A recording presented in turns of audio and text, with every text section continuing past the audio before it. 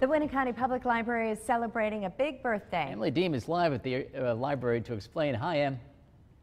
Good morning, Rachel and Pete. Hi, everybody. Tomorrow, the Winneconne Public Library will be celebrating 100 years.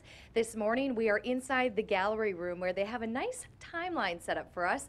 But let's show you a few pictures. So the library was just one room in this building in 1913. Look at how far it has come today. We're going to give you a little history lesson this morning. Holly Sawichka is here with me this morning, director of the library. Tell me about how this got started with a group of women, Holly. In 1913, there were about 20 women in Winneconne that wanted to make a difference in their community. So they got together for the purpose of starting the library.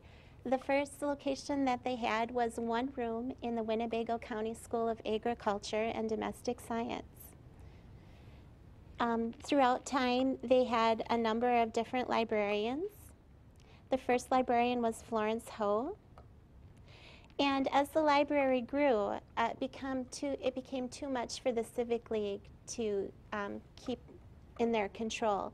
So in about 1954, they turned it over to the village, and we are now a village library. But you know, the Civic League is still going strong. Jean Bredbeck is here with me this morning, Civic League president.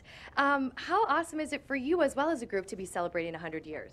We are so glad to be celebrating 100 years together with the library. Although we parted ways almost 50 years ago, we maintain a special relationship with the library.